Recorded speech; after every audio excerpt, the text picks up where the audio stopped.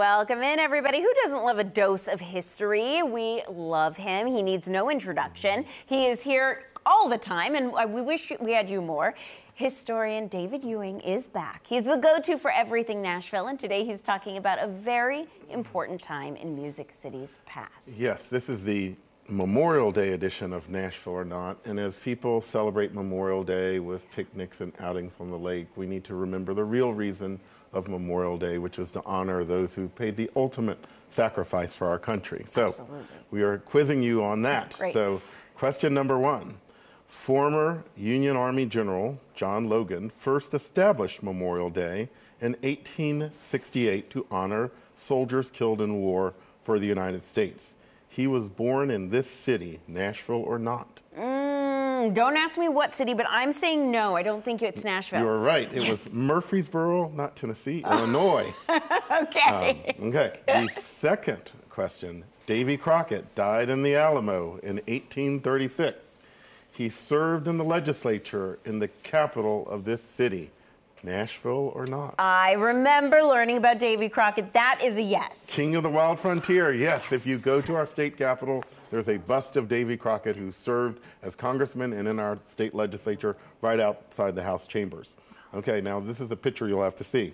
This auditorium was built in 1925 to honor people killed in battle during World War I. I am going to say yes because I know that picture. It's beautiful. Okay, you're right. It's War Memorial Auditorium. I tried to fool you I know, it's by so an interior beautiful. picture. I'm glad you know the War. And in the basement of War Memorial Auditorium, normally there is a military museum. The whole building is being renovated. So go to the State Museum if you're interested in our war history. Okay.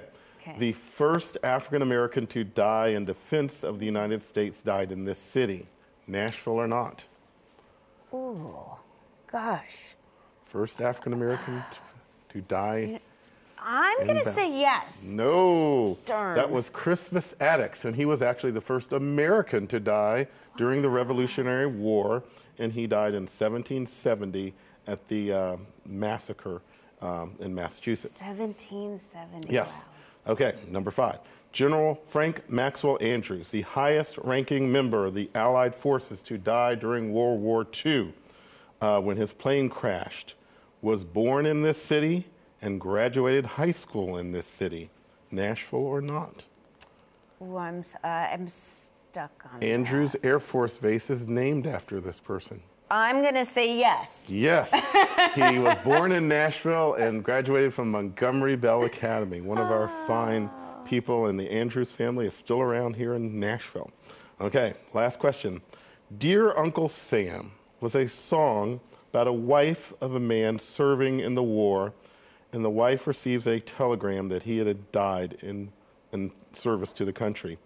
This song was written and sung by a singer who regularly performed in this city. Yes. Nashville or not? Yes, yes, yes. Loretta Lynn. Yes, I was going to say, don't ask me who, but I know it's here. Dear Uncle Sam. And not only as we talk about Memorial Day and those who died, you know, it's the family members, the brothers and sisters, the husbands and wives, the children. So please remember those who gave the ultimate sacrifice out when you're celebrating this holiday, but remember the real reason we're here. I'd love to ask you, there's so many people that are here in Nashville that are not from Nashville originally. Is there, and people maybe that are just tuning in that are pretty new here, what would you want them to know about Nashville and Nashville's rich history? Nashville's a city of great people and institutions. I mean, if you're new to Nashville, go to the zoo, go to Cheekwood, go to the Country Music Hall of Fame, the Ryman. It tells the story of the people that grew up here in these institutions. You know, go hear live music. Yeah. We have live music everywhere in the city, and the people are so talented. No matter what kind of genre, there's music for you here. Oh, thank you so much, David. We love having Thank you, Larissa. David does it all. Check out his Instagram, the Nashville I Wish I Knew, and we will be right back after this.